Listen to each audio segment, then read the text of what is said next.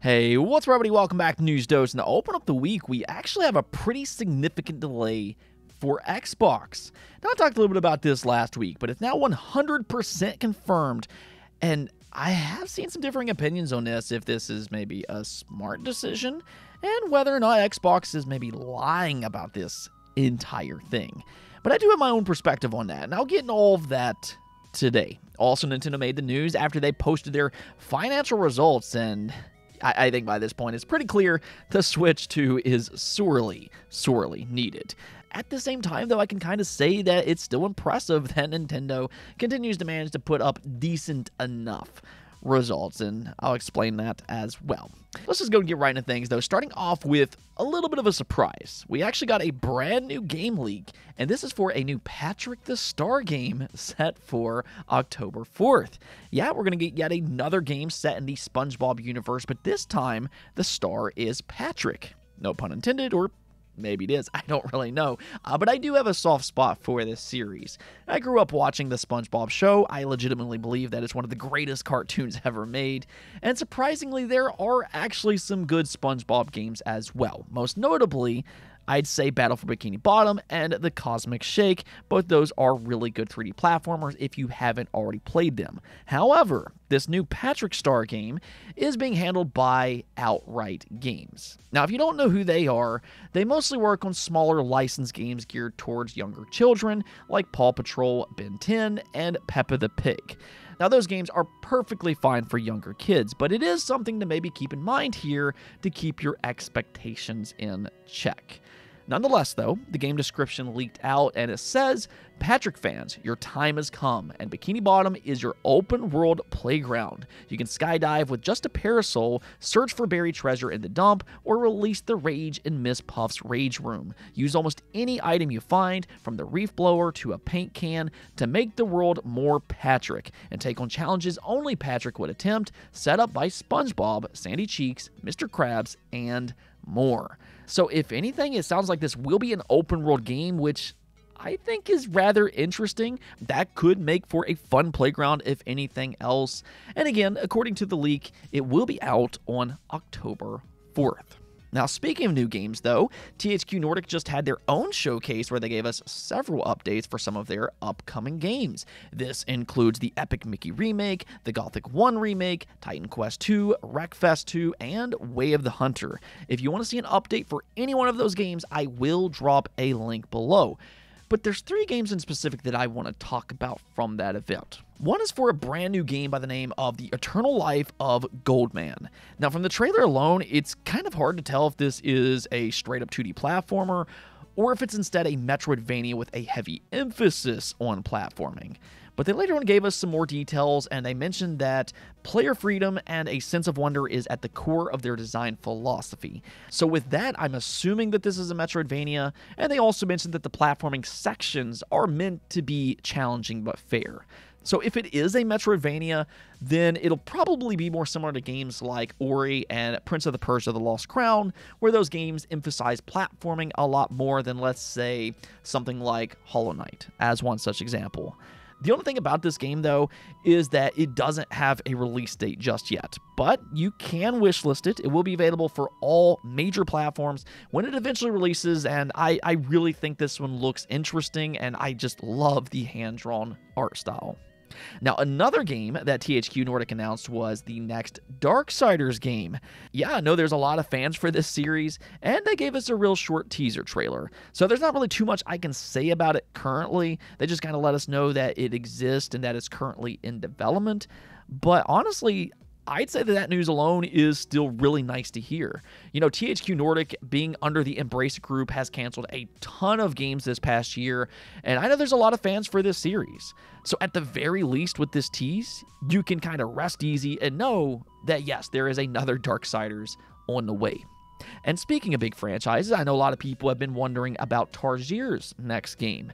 This is the studio behind the Little Nightmare series, and THQ Nordic acquired them a few years back to work on a brand new IP.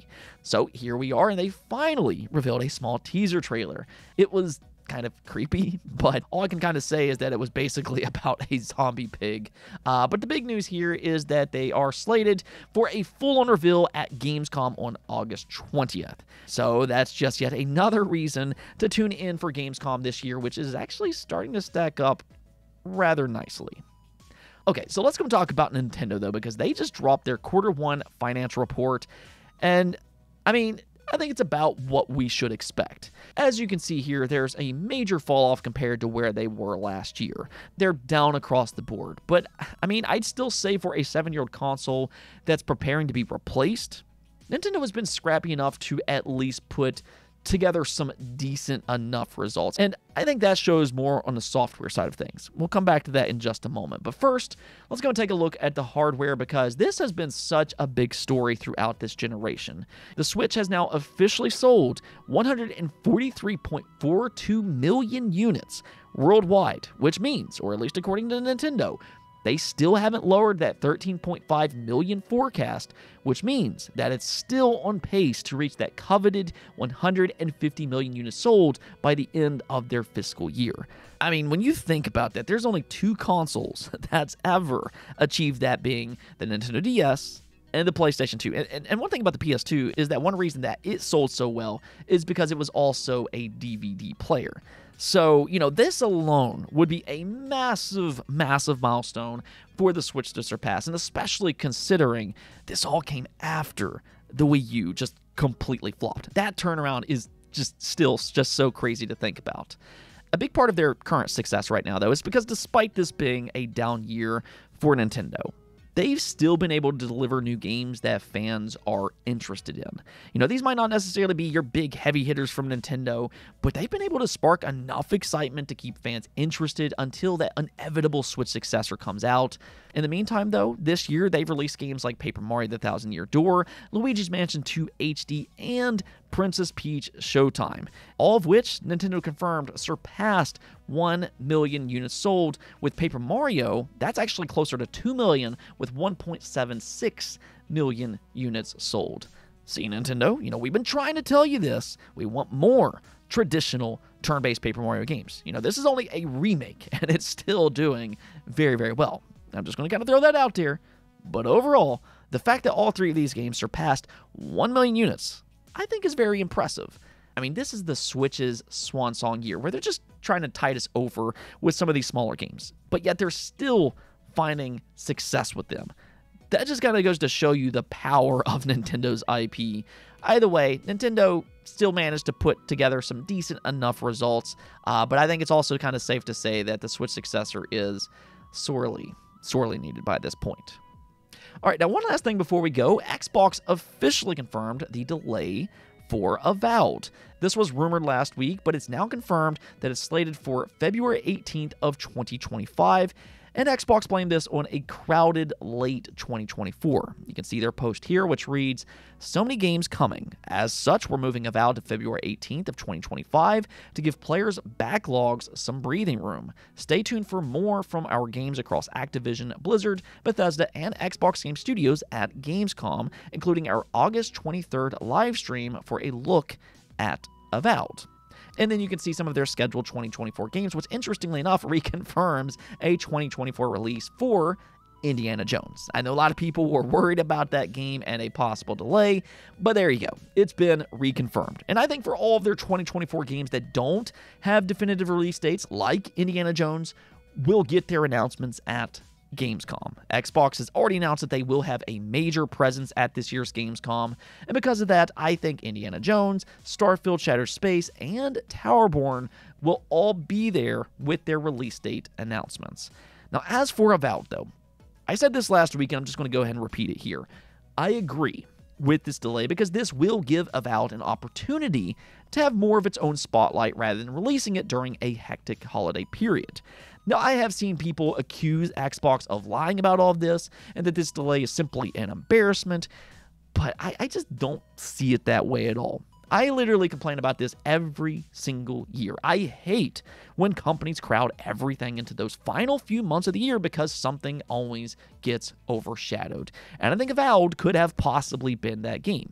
Even though this is coming from Obsidian, which is a beloved RPG studio, it's still not a big brand name. And even though it's a Game Pass title, it would have had to compete with the likes of Call of Duty, Starfield, Indiana Jones, and Stalker, all of which are bigger brand names. I mean, gamers only have so much time to play games, so why not space them out better? More so, for Xbox, I think it's just a smart move to make. Why would you want two big exclusives to release into Game Pass during the same month? I mean, think about that for a moment. Their goal is to keep you subscribed for a long period of time. So for them, it's best to space things out. That way you're constantly interested in what's to come next. So, I mean, if anything, maybe Xbox is being misleading about them saying this is for our quote-unquote backlog. I think they did this really more for themselves because this is just a smart business decision for them to make. But no, I don't view this as some kind of bad sign for Avowed and its future. From everything that we've heard, this delay has nothing to do with needing more time for development. So there you go. Indiana Jones is in for 2024 and Avowed is out. It is now set for February 18th of 2025. Anyways, though, that's going to be it for this episode. But until next time, subscribe and peace out.